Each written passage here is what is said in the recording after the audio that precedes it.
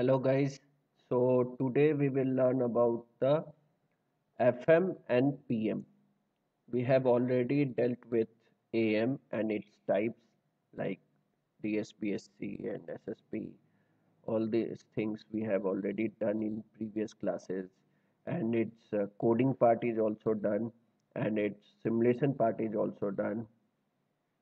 So I have already explained all these things, how to do all these coding and why we are doing this. Everything we have already explained, and simulation also we have already explained how to construct a circuit in simulation. So these things I'm just using all these things in today's experiment of FM and PM. In this single experiment, we will do FM and PM because you have already studied the angle modulation in your theory classes.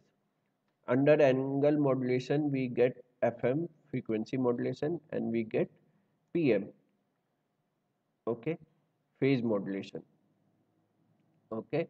So in today's experiment, we means angle modulation is a little bit different from AM amplitude modulation, and we use angle modulation in transmitting low range frequencies.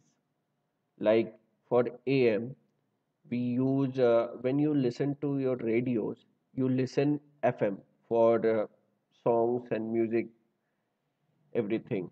And those FM stations are situated in your city only.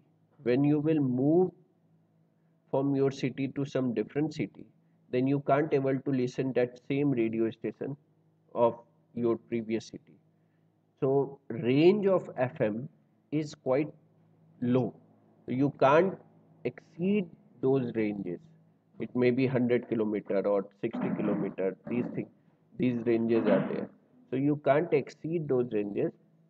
So this, but the quality of FM means the song you listen, its quality, its bass, its treble, its everything. Those things are quite good. But I will give you an example like you will listen Vivid Bharti. Vivid Bharti is a national broadcaster. You means you will get news and everything on Vivid Bharti. It will give same news on all the districts, all the states, everywhere, all over India. So this is a national broadcaster, and most of the people listen this Vivid Bharti. Means in previous time they used to listen. I don't know today. Nobody listens that. But then also, so this Vivid Bharti, you can go anywhere and you can tune into that frequency and you can listen Vivid Bharti. So, but the quality of the Vivid Bharti song or news, whatever it is, the quality is not good. So, quality is not good because we use amplitude modulation. Means mainly we used to get the amplitude modulated. Okay, so noise also has been added up in the transmission part, and noise amplitude is also we received at the receiver end. That's why the quality degrades, okay, in case of amplitude mode, but the range is very much very high, okay. But here FM quality is very nice, but range will decrease.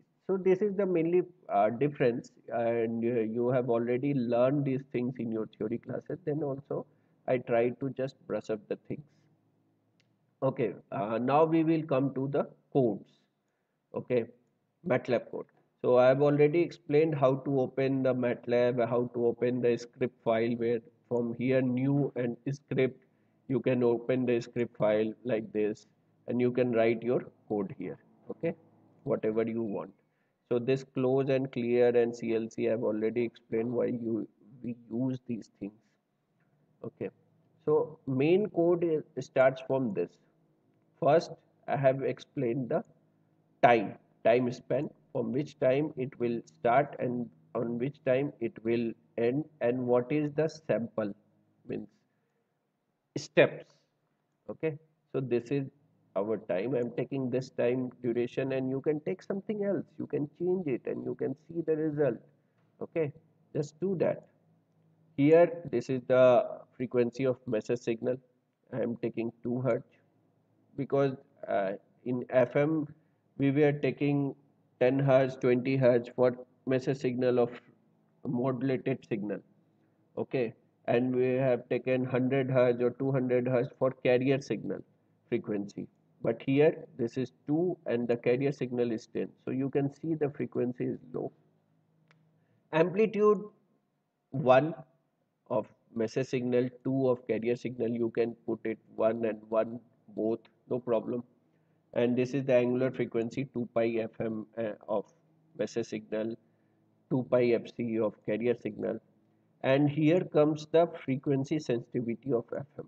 You have already studied this frequency sensitivity of fm in your theory classes, so I don't get into depth of it.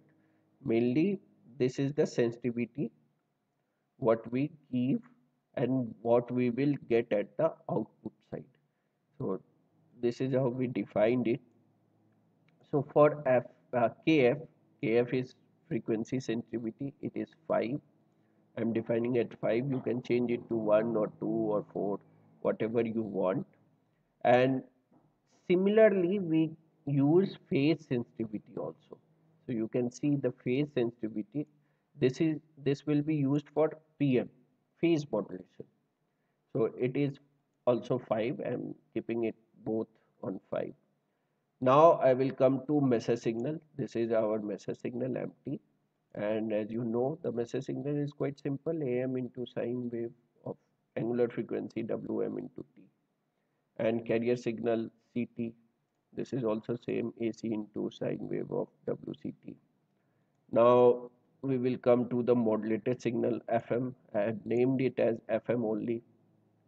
And FM, if you remember the formula is like this: AC cos, and inside this theta we used to change, because this both of these are angular modulation, so we will change in angle of cos theta. In amplitude we are not changing in the angle, we have changed the amplitude, but here we have changed into angle.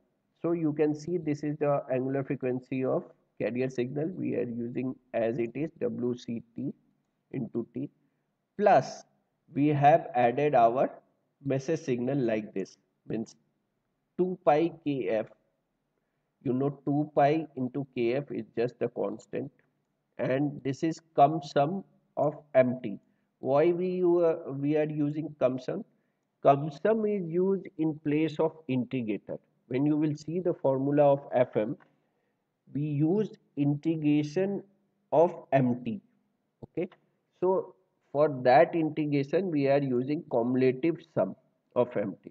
Same integration is also the summation only, and basically if you will see, so we are using cum sum instead of integration here, so same as it is. So this is the fm, modulated signal. Now we will come to pm. In case of pm we are using same formula, it will go, but till wct formula will be same, but here we will not integrate our mt. We will just multiply it with our phase modulated, with our phase sensitivity, which is kp. Okay, we are just multiplying it.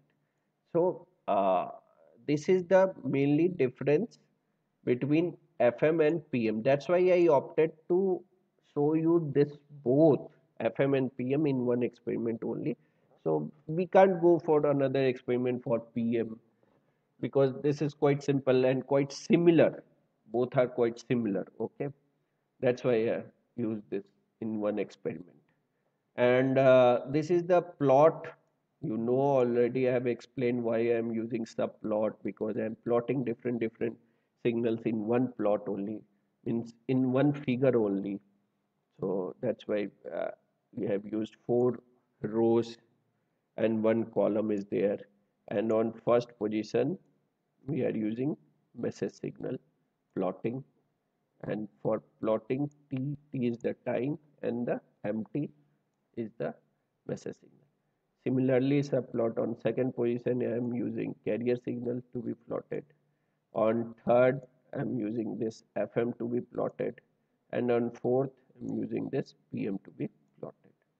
Okay, so this is our MATLAB code. Quite simple. Don't have to do very much coding on this. Okay, so just save this, whatever the you have written, save it and run it from here, and you can see the output here. So above, first one is our message signal, which is quite simple. You have already know what is this one, simple sine wave. Second one is carrier signal, but the frequency is increased. That's why it came like this with larger frequency in comparison to message signal. Third one is FM modulated signal. So I have already told our frequency will not change. It will be same as carrier frequency. You can see -2 to 2 of carrier frequency, and FM modulated signal frequency is also -2 to 2. But the frequency amplitude will not change, sorry for that, and our frequency will change. So you can see some zigzag frequency at some duration, and after that you will get some simple frequency. I will zoom this and you can see this zigzag frequency, and for some duration we are getting some high frequency and some low frequency. Here this is the low frequency, and this is the high frequency. So the zigzag.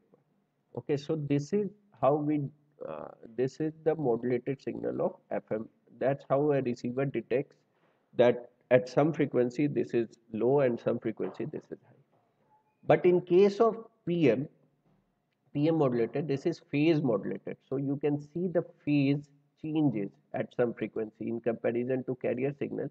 If you will see this has lower phase, this has higher phase. So this will phase. Phase means angle will change. In FM, frequency will change, and in PM, angle will change. Phase will change.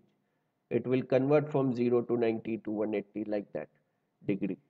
So this is how FM and PM modulation is done using coding. So you have to do this, and this is your experiment number 7. And for experiment number 8, you have to do the simulation of both FM and PM. I will not show you the simulation of PM, but I will show you the simulation of FM here. So this is our simulation part. I have already explained how to connect this circuit in previous classes, how to connect this circuits and how to get the output. So I have already explained it. So I am not going to use to do the explanation again and again every time. Just go for my previous videos and you will get the explanation part. Okay. So this is the sine wave. Okay, I am using. You can see the amplitude is 1, frequency is 2, and sample time is 1 by 1000. This is the integrator I am using because we have to integrate our message signal. Sine wave is for message signal, and this is the integrator. Everything is on default position only. This is just the constant we are using for FC. FC means carrier frequency. This is 20. Okay, and this is the gain for KF, which is frequency sensitivity. Okay, and we are summing it, means first this is integrated, then multiplied with the gain, then we have summed it with our frequency, and then we have multiplied with 2 pi. This is also a constant gain, 2 pi, because this kf is 5 by this is x by 2 pi equal to 5, and which 2 pi will be multiplied here, and this will remove the 2 pi. Then again this whole system will get into cos, and it will be under cos. Okay, then again gain is for amplitude A multiplied with amplitude, and this is the cos. Okay, wait for some time. Okay, so this you understand this, why we are using 2 pi. This fc into 2 pi will be there, as you can see into formula. This omega ct into yeah, it will be omega ct. omega, for giving this omega ct, we need this 2 pi fc. Okay, so we are making this omega c. Okay, here using 20 into 2 pi, means with sum with this, and this kf we are using, we have to multiply this kf also with 2 pi. As you can see, this kf will also be multiplied with 2 pi. Okay, that's why you are using 2 pi. Okay, and integration is for the message signal. Okay. Okay, so you understand this, you have understand this, and that's why we have multiplied with 2 pi. Then we put all these things into cost function, as we have done in here. We have put all these things into cost function, and then we have multiplied with AC. Okay, we have multiplied with AC. So AC is just the gain, simple, 1. We have put it into 1, and then we have used scope to observe the output. Okay, quite a simple circuit, nothing much. And from here we will observe the output. Okay, I haven't run it again. I will run it again from here, and then we will observe the output here. And as you can see, what we have observed in Matlab code output waveform, that this is the signal frequency where frequency is high. So this is quite zigzag, and here you will see the frequency is low. So this is quite low. So there is duration is high. Okay, because frequency is low. So this is how we do the modulation of FM. Okay, in Simulink you can see the output, and you can change the constant values, and you can observe the output again. I will change the value of this FC from 20 to 10. I will, and then I will run it again, and then again I will change the output, uh, see the output. So you can see not much changes. Okay, this is almost same, little bit difference is there, but you have to observe it closely. You have to measure the bandwidth, all these things, then you can able to observe the changes. So this is how we do the FM modulation and in Simulink. And PM modulation in Simulink is also quite easy, but you have to do it by yourself. This is your task. Okay, PM modulation. And for the demodulation, we will do that demodulation in next part, means in next experiment. So this is your experiment in number 7 and 8. Okay, this simulation one is your 8th experiment, and coding part was your 7th experiment, this coding one. And don't forget to save all these things. Okay, save it in one folder, and save this also in one folder. Okay, everything should be saved, and you have to attach the screenshot of these diagrams and waveforms, the output waveforms and everything, and then you have to submit the lab report. Okay, so this is how we do experiments. Okay, so that's all for today. Thank you.